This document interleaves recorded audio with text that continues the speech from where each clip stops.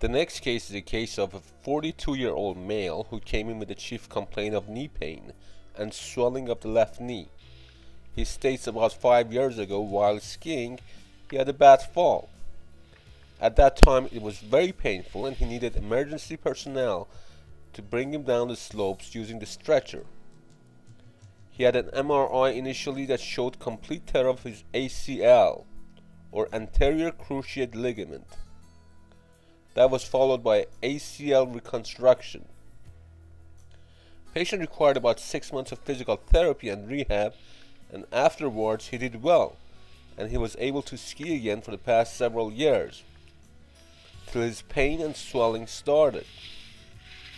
He went back to his surgeon who diagnosed severe arthritis in the knee, recommending a total knee replacement. But patient feels he's too young to have the total knee replacement, and he's looking into orthopedic regenerative medicine as an alternative to knee replacement. He's otherwise healthy and does not take any medications. This is a common scenario.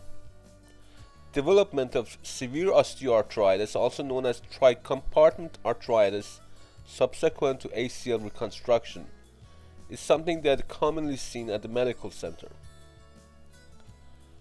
There are 4 ligaments holding the knee in place. One at each side, these are known as collateral ligaments, and 2 crossing over in the middle. These are known as cruciate ligaments.